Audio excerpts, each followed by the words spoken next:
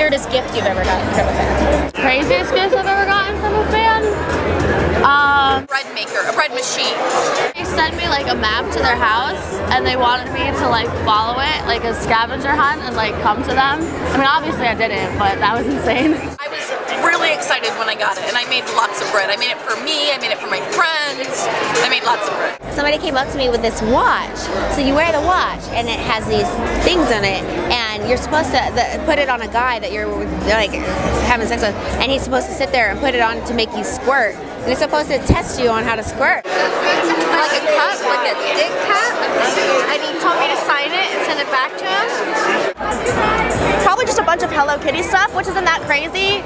I mean, it suits my tastes, which are crazy, but just Hello Kitty stuff, robes, like pajama pants, glasses.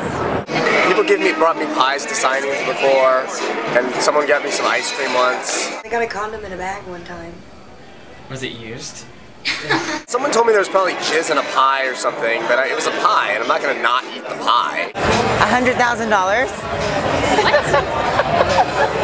Beyond that, I'll say a diamond and sapphire encrusted lighter. I had a fan come up to me and he gave me pictures of my hometown, and he brought me this little vial of dirt. And he said, "This is from where you're from." And he was like, "I want you to never forget where you came from," which was kind of cute and weird at the same time, but it was like, had sentimental value. I've had someone ask me for something that was really crazy. He emailed me and asked me if I would send him my dog's poo.